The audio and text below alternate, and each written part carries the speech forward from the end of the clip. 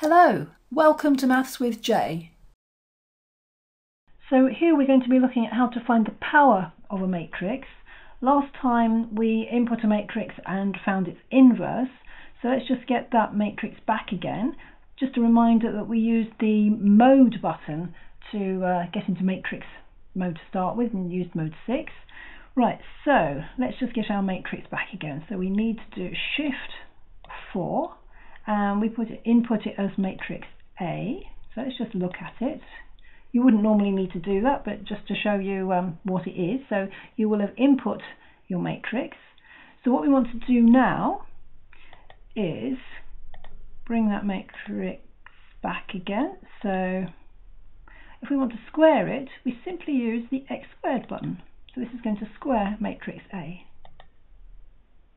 And if you want to cube it, same sort of thing. So we clear that, Shift, matrix, matrix A, and then to cube we use the Shift to get the x cubed, which is actually A cubed obviously in this case, and that cubes our matrix.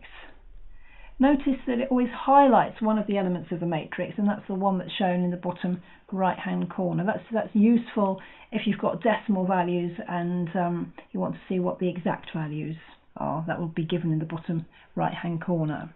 Now something to note is that you can't use the x to the power of anything key, so that when you've got a matrix you can only raise it to the power of 2 or 3 using the button that I've shown you already.